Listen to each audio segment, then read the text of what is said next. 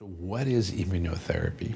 The whole premise is to unleash the power of your immune system, whose job in life is to fight infection, but to redirect all that energy to fight cancer.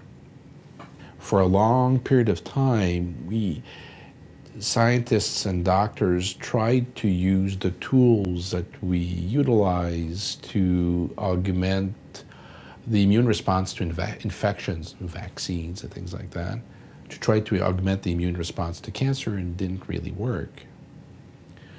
But now we have new technologies that actually are designed to fool Mother Nature in a way that Mother Nature, your immune system, we redirect it to do something it shouldn't do, which is to attack your own tissue. So cancer is your own tissue, but it's not normal.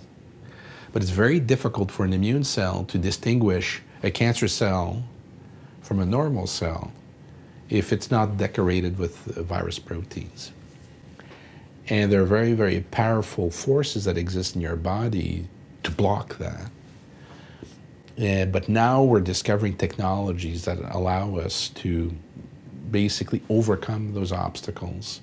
And now we have this new tool we can bring in to fight cancer above and beyond surgery, radiation, and chemotherapy, which is now harnessing your immune system as a fourth weapon in the fight against cancer.